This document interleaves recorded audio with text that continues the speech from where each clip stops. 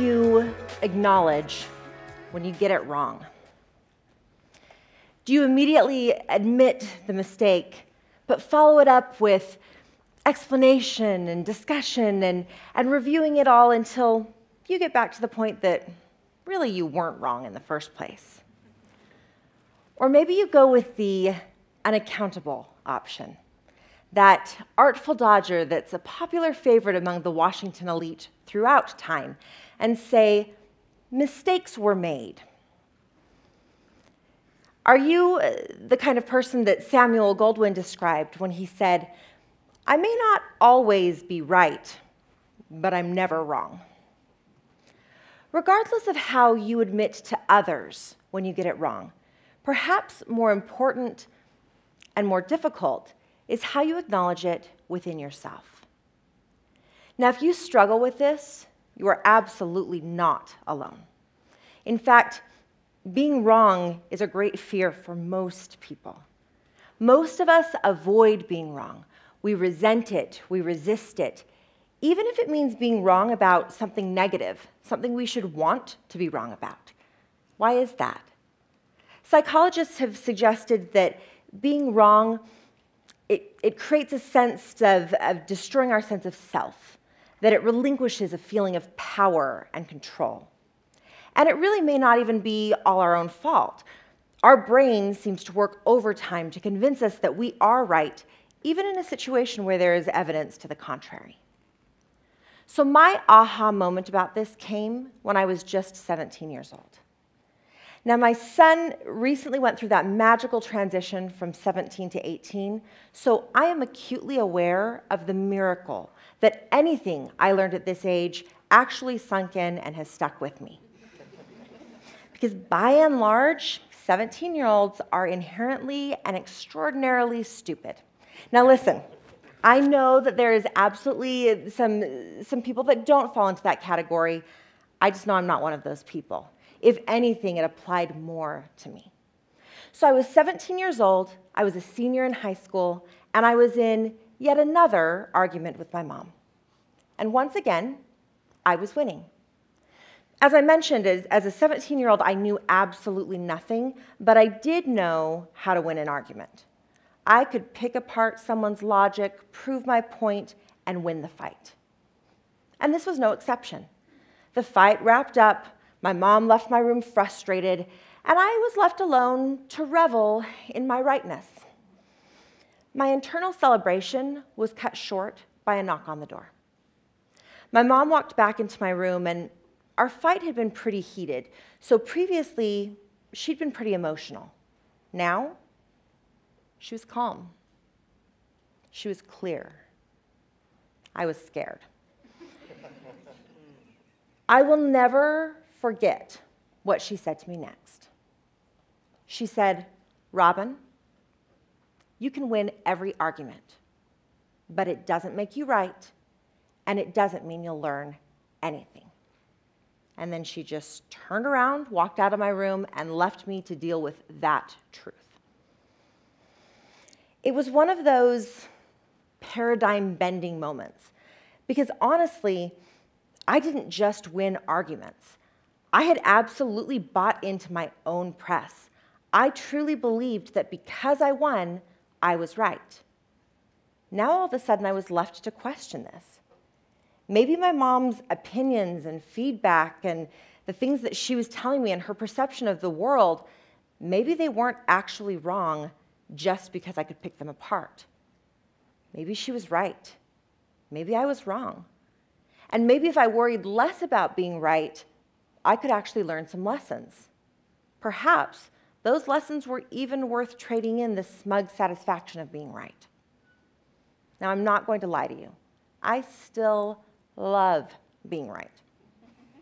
And I still win pretty much any argument I choose to engage in. I'm in negotiation. It's a part of my job. However, I no longer equate winning with being right. This awareness has made it that I can't blindly assume that that's the case. So whenever I find myself dug in, when I'm in some kind of a conflict and I feel fully secure that I am completely correct, I stop and I asked myself, what if I were wrong about this? What if it turned out I was wrong? What would there be here for me to learn? What would the lesson be? Now, I don't always outwardly admit that I might be wrong. My husband will attest to that one. But really, it doesn't even matter. The point isn't even if I am right or wrong. The point is evaluating, if I were wrong, what's the lesson that would be here for me to learn? By exploring this, I'm able to pull more out of the conversation. I'm able to learn. I'm able to grow from the conflict. I'm able to find my own accountability and responsibility that we've escalated to this point of conflict. I'm able to better empathize with the person that I'm talking with, and oftentimes it completely diffuses the argument. Now, the skill of being willing to be wrong doesn't just apply to conflict. There are multiple avenues in our life where we are empowered if we are willing to be wrong. When we're brainstorming or collaborating, and we find ourselves stuck on one path, fixated on one idea being the right choice, by willing to be wrong about that being the right direction, we can better play devil's advocate against our own ideas. Even if no one is challenging the direction that we're looking to go, if we challenge that direction, we may give up the right choice for a better one. Being willing to be wrong also allows us to take bold action. If being right doesn't mean winning, then being wrong doesn't mean losing. When we are free of that fear of losing, we can move forward creatively. We can try things. We can experiment. It also allows us to stop when we're going down a path that really has shown it's not the best option, rather than continuing to move blindly forward because we don't want to face the cognitive dissonance that we're wrong. This allows us to trade in doubling down on something that isn't working for the pivot. In the world of business, fortunes have been made on that pivot. One company that started out with a platform where you could search out and subscribe to different podcasts admitted they were wrong about the consumer drive for their product and their ability to compete with iTunes. So they threw it out to their employees to pivot. And that's how we ended up with Twitter. Another company started out with a robust check-in app with many different features and had to look up and say, we're wrong about this being the right format. They cut everything except for the photos, and Instagram was born. These innovations never would have been possible if the CEOs of those companies weren't willing to look up and say, we could be wrong about our original path, if they were blocked from moving forward. Perhaps the place that being wrong has had the highest impact in my personal life is when I decide I might be wrong about something I've decided about myself or about life. So I work with a business coach, and she remarked to me once that one of the major things that she has to work with people on is getting through their fixed beliefs so that they can move forward. And she said, you really don't seem to get jammed up in fixed beliefs. You should figure out who taught you not to build those fixed beliefs and thank them. As I reflected back on it, it went back to that argument with my mom. It went back to when I was 17 years old and had that aha moment. Here's why. When I'm looking at growing my life or my business in some way, and a limiting belief pops up, some thought, some doubt, like, I'm not good enough, I can't do that, I wouldn't be good at that, that wouldn't work. I ask myself, what if I was wrong about that? Then what would I do? What action would I take? By shifting that mindset, by asking myself what I would do if I was wrong, and then moving forward in that direction, I am able to get through without those limiting beliefs jamming me up. Dreams don't work unless we do. And so often, what prevents us from doing the work are those limiting beliefs. They paralyze us. So by asking yourself, what if I'm wrong about this belief?